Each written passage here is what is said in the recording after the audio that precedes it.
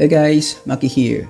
So in this video tutorial, I'm going to teach you on how to install official dark theme ng Instagram. So before ka mag-proceed, dapat yung phone mo is OneUi, which is yung sa Samsung UI, and MIUI10, and your Android version must be Android10. Kung yung phone mo ay merong night mode, maaaring pwede to sa'yo, okay? Try mo lang baka gumana, okay? So first is click the link on the description below to download the beta version of Instagram. And then scroll down mo lang, makikita mo yung download here. Just click that link and direct na siyang magda-download. So after mo ma-download, install mo lang. Okay lang kahit direct install mo na.